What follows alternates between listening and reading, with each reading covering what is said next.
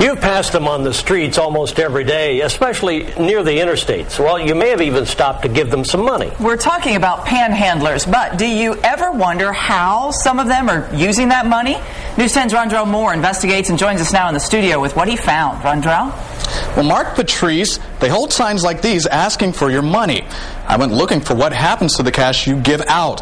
And what I found may surprise you.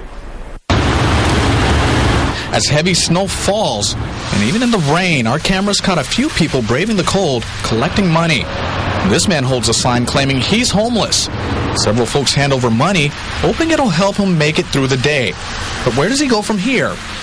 Well, after some research, we found this same man again, but it wasn't at a hotel or a restaurant.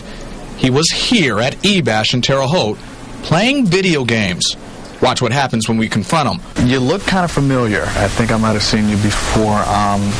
Do you collect money on the intersection of 70 and 46? After going outside, I asked him why he does it. It's fine. I don't know what anyone's saying bad about this. It's 8 o'clock at night, 9 o'clock at night. You know, it's just something for me. You know, there's nothing free for me to do after certain times to stay warm, and this is what I do. He says he feels more comfortable here than at places like the Lighthouse Mission. It's a routine that's causing a dilemma for this business's owner. That's because this man and others like him aren't actually doing anything illegal by spending their money here.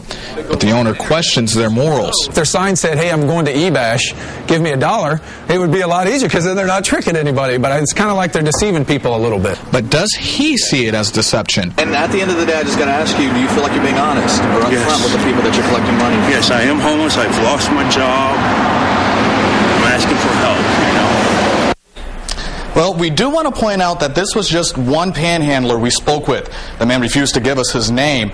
We have more of our interview with the man on our website. There you can also take part in our web poll. Mark Patrice, back to you. Thanks, Rondrell. Part of me is not shocked about this. Now, despite this story, experts say it should not discourage you from helping people. Certainly not. The Lighthouse Mission in Terre Haute says you should only donate to charitable organizations with dependable backgrounds, and that way you can be sure your money's going to the right place.